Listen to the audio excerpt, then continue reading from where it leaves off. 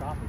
They use it down in Georgia with Habitat for Humanity, the thing Jimmy Carter does down there, to grow for making lumber, because it's very straight grain, and they make lumber out of it for Habitat for Humanity.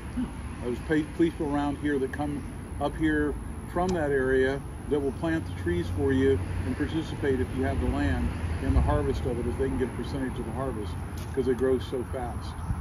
What's the other thing? Oh, and in Japan they also use it to make instruments out of it.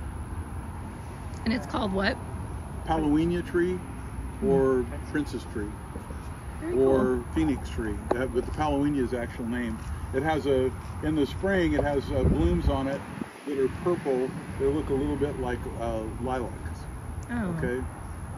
Then the other tree, this one over here with the flowers you can see on the green flowers, that's related. That's Asian also, but the bark on that is green, and that's called a parasol tree, or a parasol tree, or a lacquer tree, and so they bleed it.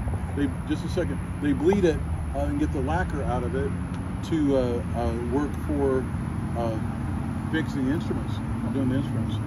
This is this is great biomass. It cleans the air really well with these big leaves, and it'd work if Adam would have been a Texan. So all good.